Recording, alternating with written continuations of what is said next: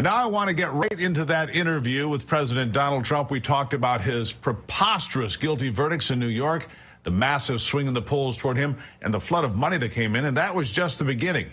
Here's part one. It has been a couple of weeks now since a jury found former President Donald Trump guilty of falsifying business records in New York. But to be fair, nobody's actually clear on what the crime actually was or what the jury actually found the former president guilty of. And since that time, there's been record-setting fundraising, as President Trump has brought in hundreds of millions of dollars and has returned to the campaign trail with vigor. This weekend, he will be back in Michigan, critical swing state. But today, he's right here with me. Mr. President, thank you so much for being here. Well, thank you very much, Steve. Great honor. Thank you. So let's talk just for a moment about those convictions. Now that you've had time to let it sink in, what are your thoughts 2 weeks on? Well, nobody can even believe it. There was no crime. Everything was done perfectly. They came up with something through a concoction of different events, and it turned out that it's absolutely, there's no crime. If you look at Dershowitz, Alan Dershowitz, and all of the great legal minds that, you know, they comment on this stuff, and you could go one after the other. There are a lot of them. Everybody agrees there was no crime. There is no crime whatsoever. And it's a terrible thing that happened with the judge, the prosecutor, Soros prosecutor who got elected on I Will Get Trump. Sure. And nothing was done wrong. You know, if you look at it, legal, they talk about the bookkeeping. We pay a legal fee to a lawyer who is an accredited lawyer, and you pay a legal fee, and they call it a legal expense. So it's a legal expense is paid to a lawyer with a bill from the lawyer out in the open, and they called it in the books a legal expense. They didn't call it construction. Everyone says, what else would you call it? There is nothing else you could call it. And that's the crime? Yeah. And it's terrible. It's not what America's supposed to be.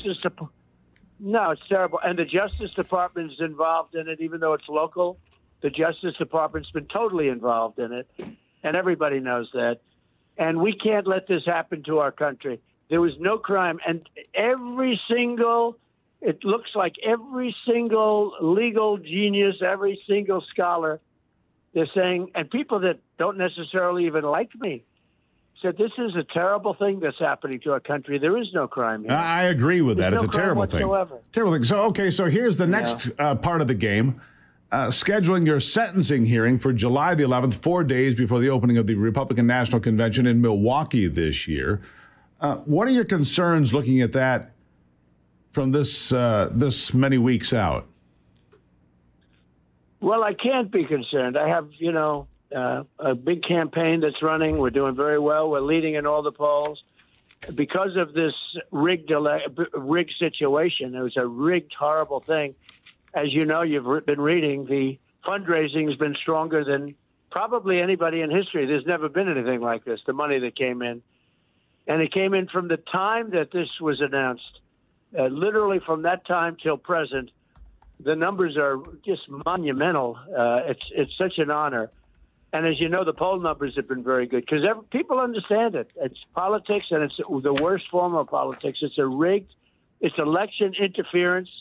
That's all they're doing. They're trying to win the election with the worst candidate ever. Yeah. Biden is the worst president in the history of our country. And your numbers. And he's destroying our country. With millions of people coming in, totally unchecked, unvetted, with all of the things he's done. Think about Afghanistan, that disaster that the press doesn't want to talk about. Yeah. The whole thing, he just can't be a worse president, and we have to win. They're trying to rig it by doing these fake cases and everything else that they're doing. And if you think about it, they want to raise your taxes by 4 times. They want to raise everybody's taxes. They want to let millions of people into our country. They've already let 16, 17, 18 million in. And over the next few months, I mean, we're in big trouble. We are in trouble. But as you point out,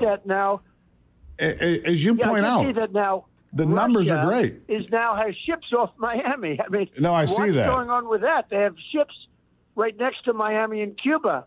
including submarines. Right, Russia does, What launching missiles and so here? forth. Yeah, it's terrible. But you're exactly right about your numbers right now. I've got brand new numbers just came out earlier today. You're leading in Pennsylvania by 2. You're leading in Arizona by 6. You're leading in the general election by 2, 3, 4 points, depending on where you look. You're leading in all the swing states, including Michigan. Close here, but you are winning, and that means that your message is resonating. I mean, it's a simple question that Ronald Reagan started with. Are you better off today than you were 4 years ago? And the answer, quite convincingly, is no, we are not. And then you look at Virginia is in play. New Hampshire is in play. Minnesota hasn't been won by a Republican since 1972. Yeah. It's a 2-point race right now. I mean, you're neck and neck in that thing.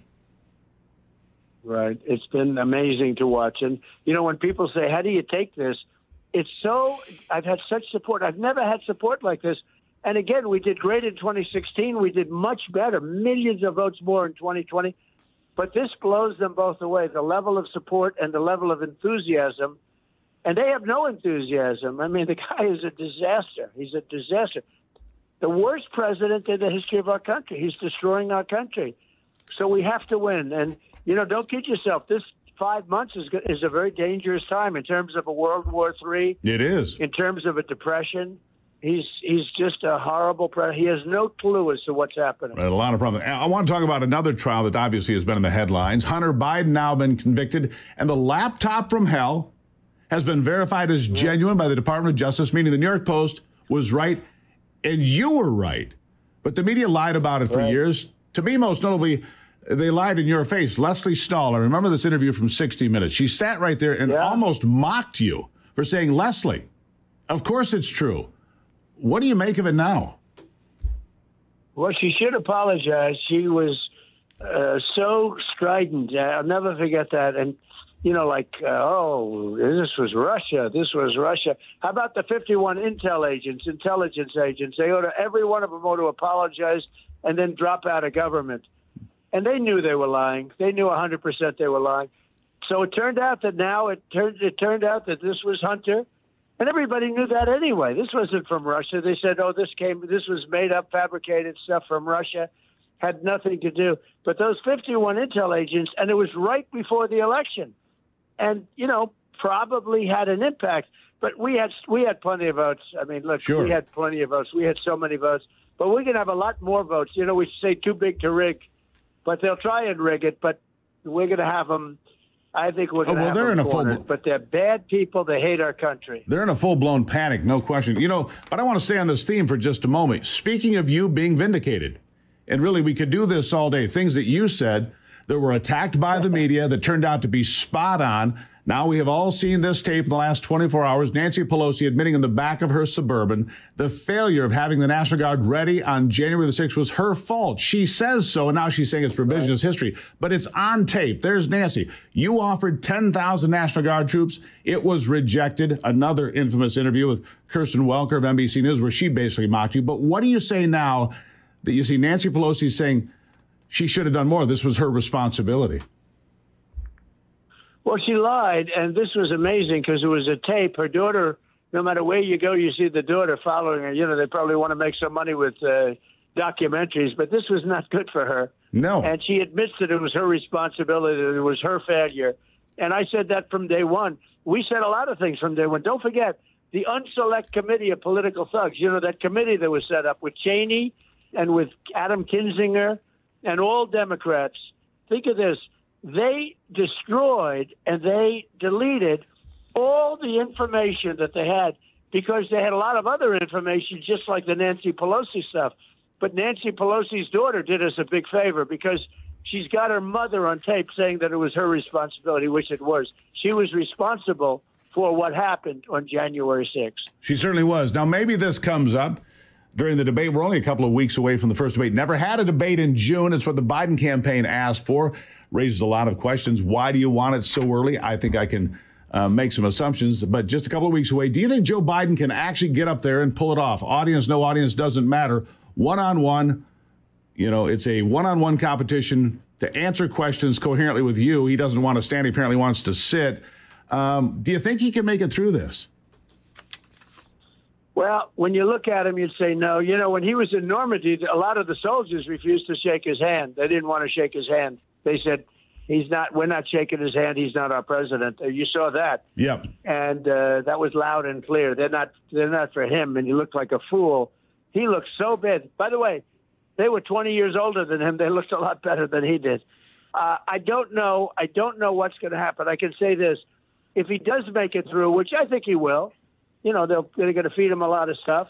And we should do a drug test. I'd love to do a drug test beforehand. Well, but you have to if wonder. If he makes it through, no matter how bad he is, they'll say he was great. He was genius. You know, well, of course, that's what they'll say. But you look at the State of the Union and the way he performed there and then the way he performed in Normandy, for example. These are two different people, very different. But let me ask you this. If Joe Biden has a bad night or is removed from the Democrat ticket for any reason, does that matter to you? Or do you just target the policies of the Democrats because they've all been riding with Biden? They've voted for all these bad policies, whether it's the border or Bidenomics or the war in Ukraine, whatever it is they're voting for. The Democrats stick together. So does it matter to you if Joe Biden wasn't on the ticket, because a lot of people speculate he could be gone? Does that matter to you? Well, you know, interestingly, they've done polling, and I do better against almost everybody. If this guy does better than the Democrats that you're talking about, including Whitmer. He does better than them. I don't quite understand that. I'm a little surprised. But he actually polls better than all of the people that you're talking about. And so they don't want to take him off. It depends. Maybe I'm better off losing the debate. I'll make sure he stays. I'll lose the debate on purpose. Maybe I'll do something like that. You know, but he really, I mean, it's very interesting. I've been asked this question. If he does badly, will they take him off the ticket? I don't think so. And let's say he gets through, they'll make it, like I watched his State of the Union, and you did, and I've watched other speeches. Every time he gets through a speech, they say what a great speech it was.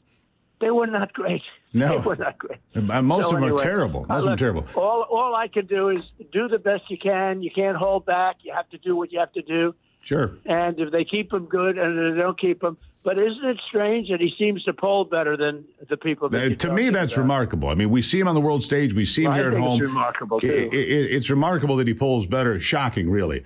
I want to shift gears a little bit. I understand you're going to be meeting with Mitch McConnell for the first time in quite a while together. And together, you two got 3 vacancies filled in the Supreme Court. So you did some great work that was really important and has been ever since you left office. The question is, can you do it again? And what is going to be your message behind closed doors with these Republicans, including Mitch McConnell, on Capitol Hill? We have to stick together, and we cannot let them weaponize the Justice Department, the FBI, against Republicans, conservatives, Catholics. I don't know what it is with Catholics, but they're really after Catholics. And, you know, maybe you know better than I do, but something happened. But they're after groups of people, Christians generally, and we have to make sure they cannot be allowed to weaponize. And basically, the Republicans have to say, "Sure, look, we've been very unified. I won quickly. I won quicker than anybody's ever won in terms of the nomination. Right. I won quickly, decisively. We have tremendous support, much more support than even in 20. You know, 20 was great, and 16 was great. 16 we won. 20 we got millions of more votes. We won, but we have much more support, and I think even more enthusiasm. And I think a big factor there is we've seen the worst president in history. Jimmy Carter was a genius president by comparison to Biden. Jimmy Carter was a genius compared to Joe Biden. Well,